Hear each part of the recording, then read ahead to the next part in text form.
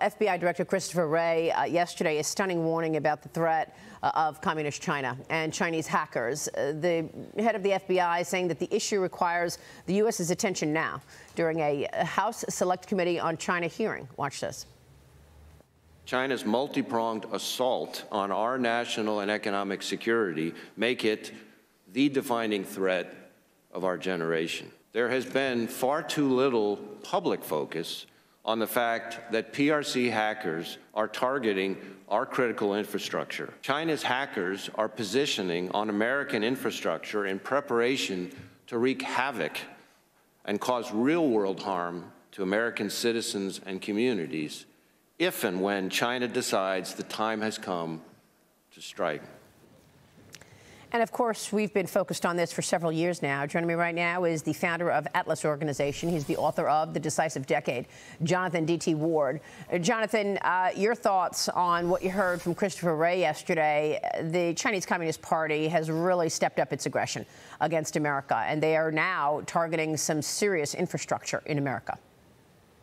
Right. So, Director Wray, I think, is part of a long litany now of national security leaders that are trying to tell Americans how serious this is. And really what it amounts to is that China is preparing for war with the United States of America.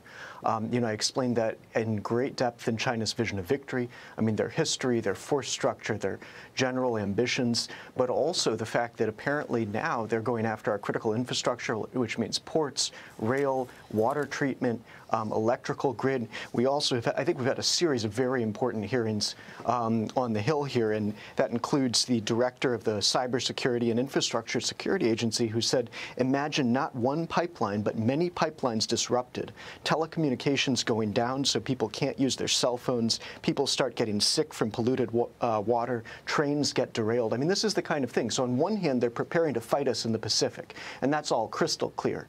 On another hand, they're funding and bankrolling America's adversaries, from Russia and its war in Ukraine to Iran and its proxies in the Middle East, and then they're embedding themselves in our own critical infrastructure so that they can attack the homeland in the event of any moves that they might make in the Indo-Pacific. So really, that's part of the very near-term situation. And we have to remind ourselves, I mean, the rise of China was never going to be peaceful.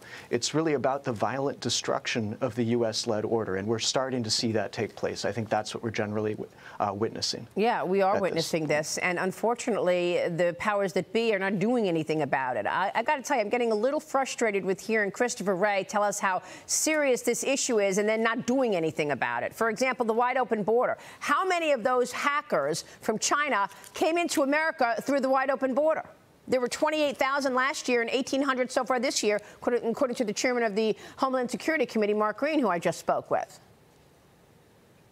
Well, sure, and I haven't been to the border, so I'm not really able to comment on that. But I think what's going on is pretty clear. I mean, this is not just about the Pacific. It's not just about what's going on overseas. They also have plans to target the U.S. directly, and that's really always been an element of their thinking, is how to weaken, in their view, an adversary.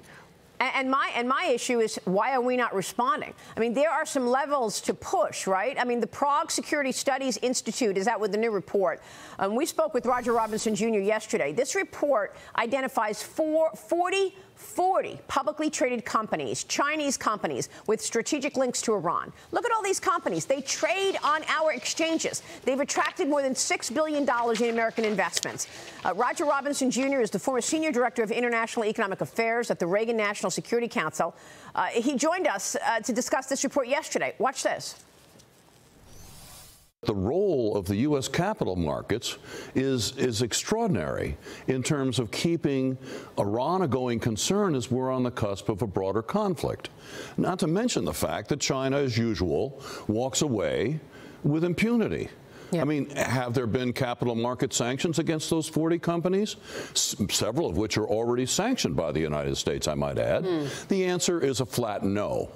And that is unconscionable. How is it possible that these companies trade on U.S. exchanges and some of them may be already sanctioned?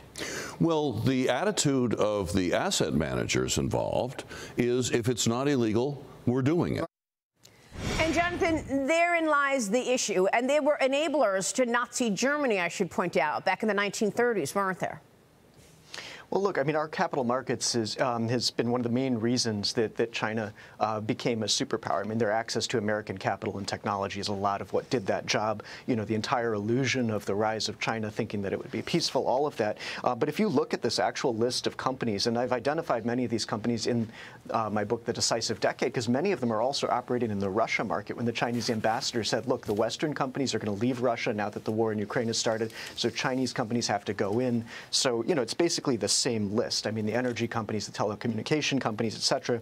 There's a Politico scoop last year that talked about Norinco on here, one of the defense industrial corporations that was supplying assault rifles and body armor to the Russians for their invasion in Ukraine. So, you know, the bottom line is Chinese grand strategy happens through corporations. That's the important thing to understand. I mean, this isn't just about macroeconomics or military. I mean, it's literally companies that you can identify, companies that you could target, companies that you could take out if you were serious. And this is just a small section of the list, and actual capital flows into the general Chinese economy, all of which is essentially linked to the CCP and its grand strategic designs, are in the hundreds of billions each year. Yeah. And, you know, I mean, I used CNOOC as one of the examples in China's Vision of Victory as a company that in its investor relations documents talks about its participation in Chinese grand strategies. Yeah. So, you know, I mean, that's how these companies work. I mean, so these are the entities that one must go after if one's serious. There is right now networking from Huawei used in some American infrastructure. I mean, shouldn't that be just torn down, pulled out? Why would we have Huawei, which is a tool of the Chinese Communist Party for surveillance, in any of our networks, Jonathan? I mean, you write this in The Decisive Decade. Tell us how you would advise the United States to respond to all of this.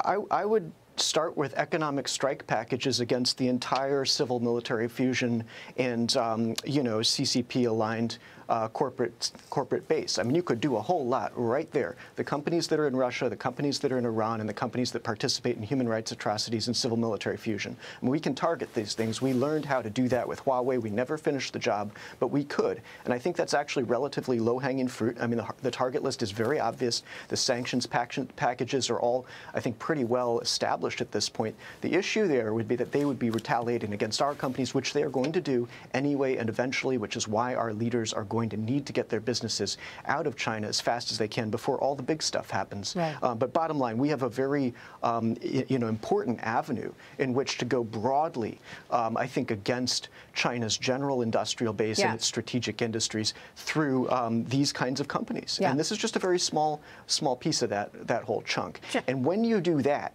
you start to slow that rise down permanently, put permanent economic disadvantages into the picture on the PRC side, and rebuild the gap between American power and Chinese power. Jonathan, and then we can play geopolitics to win. We've got to jump, but very quickly here.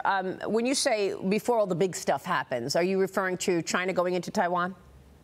Well, I think they have a whole series of things they might do in the Pacific. Okay. Jonathan, good to see you this morning. Thanks very much. Jonathan D.T. Ward.